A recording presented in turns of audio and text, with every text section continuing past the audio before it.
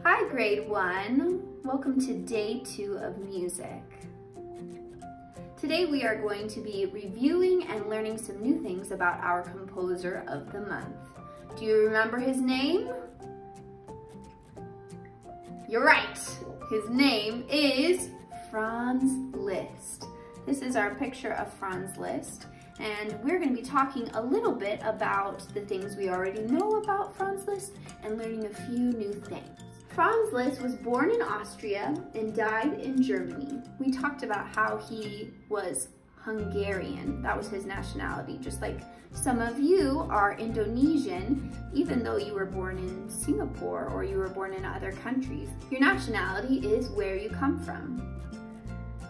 He was in the Romantic period of music, and he was a composer, conductor, critic, and teacher, but he is best known for being a pianist.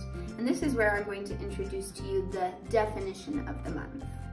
Our definition for the month is virtuoso, a person who is highly skilled and excels in music or some other artistic form.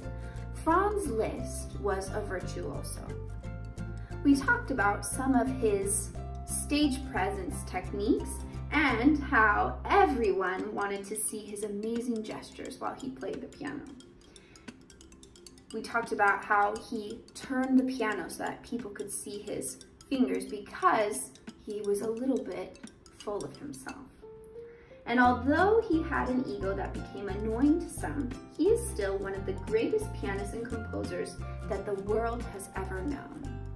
Today you're going to listen to 3 of Franz Liszt's most famous compositions: 12 Grand Etudes, Un Sospiro, and Hungarian Rhapsody No. 2.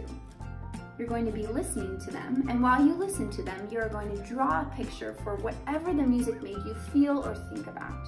And then you're going to submit that picture on Seesaw for me to look at. Good luck, and I hope you're doing well.